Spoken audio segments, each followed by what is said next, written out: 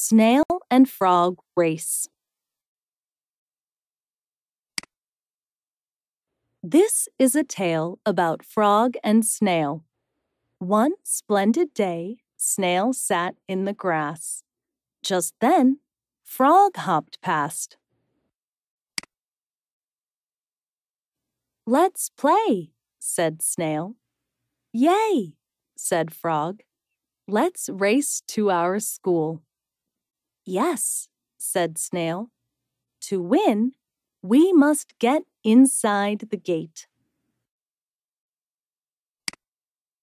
Snail was not a fast animal. He inched his way along the trail. Then Frog hopped past, fast, fast, fast. "I will give you a tip," yelled Frog. "Hop like me, and don't carry that big shell." "I can't hop. I don't have long legs," said Snail. "And this shell is home."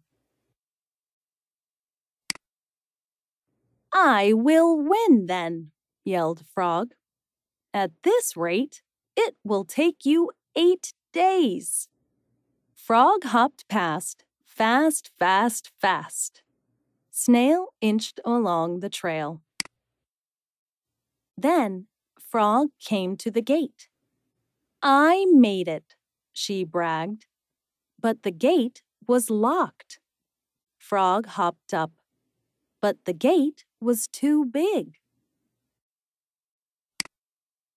Frog sat and waited for Snail. At last, Snail came. "I can't get in," wailed Frog.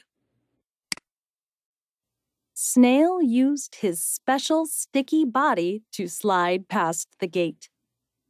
"I win," said Snail. Then he rested. It had been a big day.